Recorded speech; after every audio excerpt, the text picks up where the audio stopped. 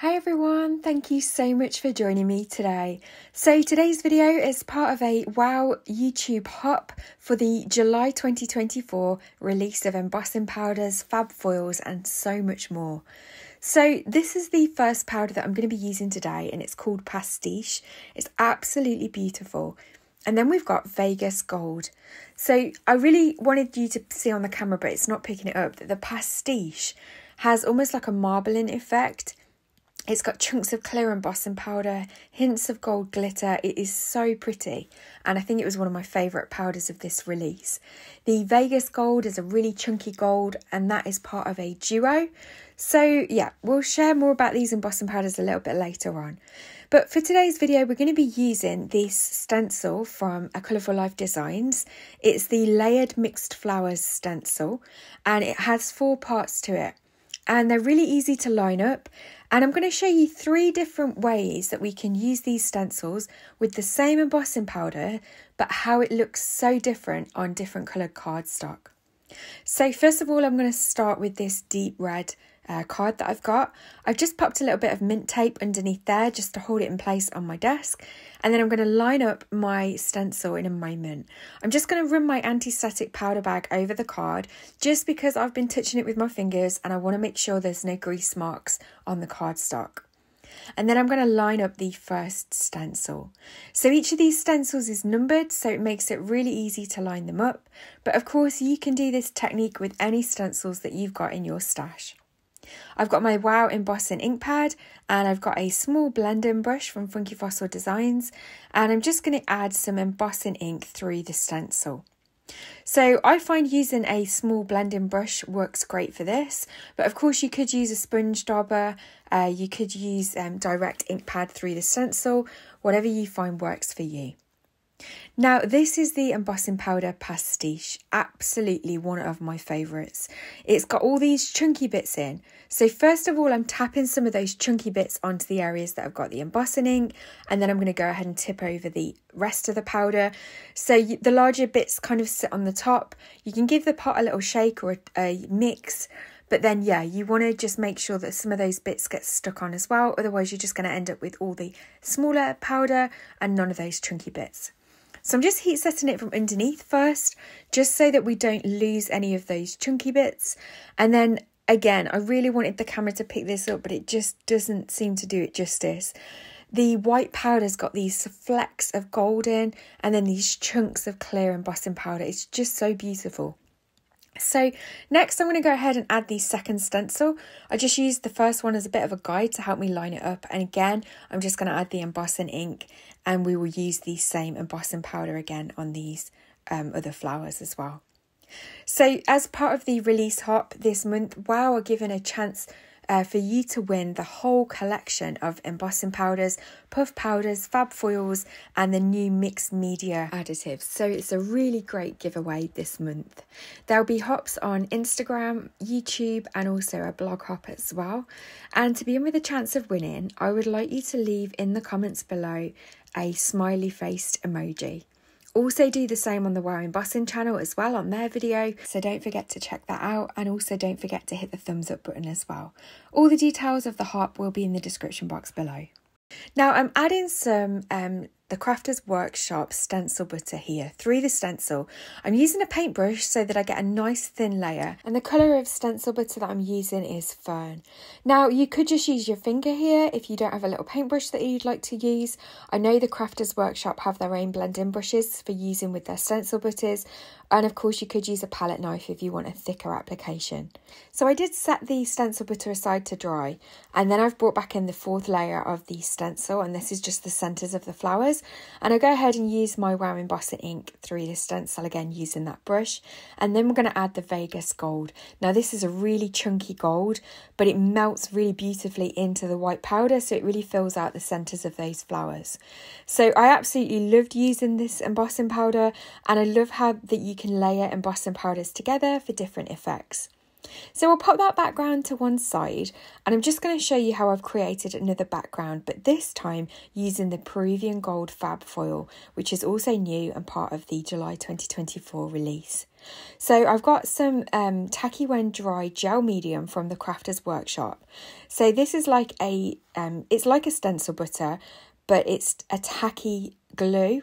So when it dries, it stays tacky, and because it's a texture paste, it keeps any kind of texture bumps, marks in it as well. So I just want a smooth application as possible, so I'm using a palette knife to do that, and then any excess can just go back in the pot. And this is one of my favourite ways of using the Wow Fab foils. I just find the Tacky when dry gel medium so easy to work with, and then once it's dried clear, you know that it's ready to go.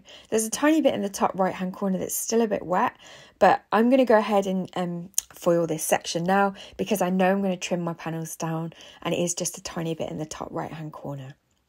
So I'm just taking the Peruvian gold out of the packaging, and this is how it comes. It's like wrapped around a small piece of cardboard, and then you can just roll it out, lay it flat, and then because we've got that tacky medium on there, as soon as the foil hits it, it's going to grab it. So you want to make sure that you get a really smooth finish straight away. I'm just going to add a few more pieces of foil on the areas that the width of the foil hasn't quite covered. And of course, this is perfectly fine to do, so don't be afraid to do this. And then I'm going to run it through my die cutting machine. And all this is going to do is just give it even pressure, and then that will transfer the foil. You don't have to do that. You can just use your fingers. But I just find putting it in between my plates, rolling it through the die cutting machine, you just get that even pressure, and then you get a lovely foiled effect.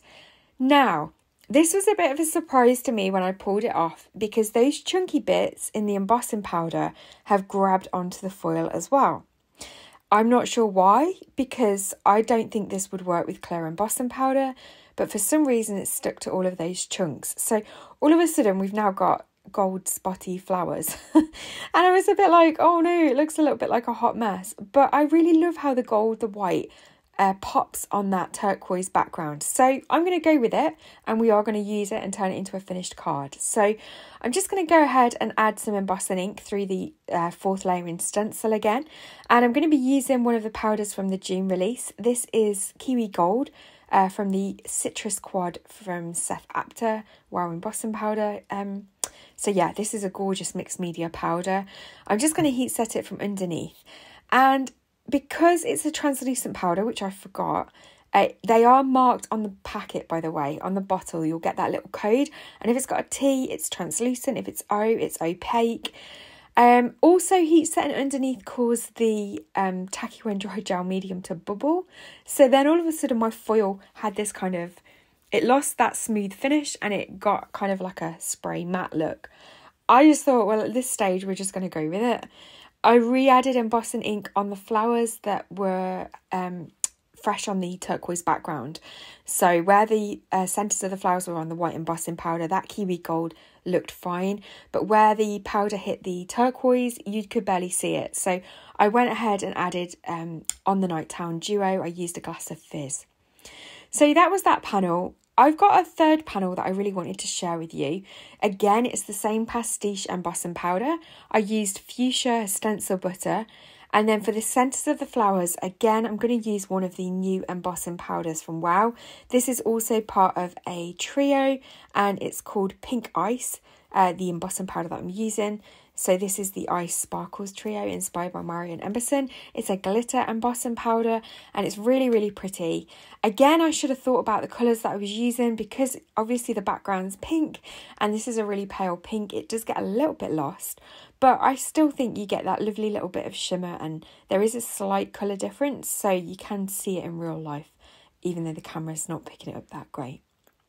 So now we've got our 3 panels all finished. I'm going to go ahead and trim them down to 3 3/4 by 5 inches squared. All of my cards today are going to be on US A2 size card blanks. So they are 5.5 by 4 1/4. All of my cards I've top folded, but then you'll see that I do use one of them landscape.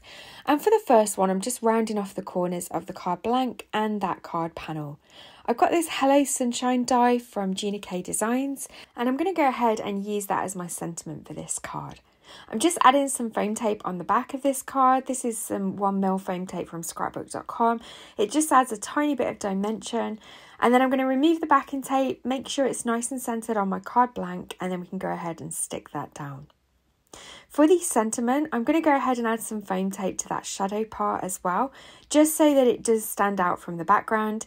And then I'm just using some quick grab glue and my reverse tweezers just so that I can stick all of those letters down. You really don't need a lot of glue when you're doing this, just a few little dots. The sunshine word I've die cut 3 times and stuck together off camera, and then I've just stuck that down. And then that is our first card finished for today. So for the second background, I'm going to go ahead and add a vellum strip. The vellum strip is 1 1/4 inches wide, and I'm just going to make sure that I can tuck that behind. I like to use the grid lines on my glass mat to make sure it's nice and level before I go ahead and turn it over and crease the vellum, and then I can go ahead and add some double-sided tape just to hold that in place. I'm then going to go ahead and add some more of that 1mm foam tape on the back of this card panel as well, just because I think it just adding a little bit of dimension, it just really adds something a little bit extra to your cards. So it's definitely worth doing. And if you don't have foam tape, remember you can use your white card scraps as well. This is the negative from that Gina K Designs Hello Sunshine die. So it seemed a shame to waste it, and I'm going to use that as the sentiment for that card. And then for our third and final card today, I'm just going to use my magnets to hold that panel in place.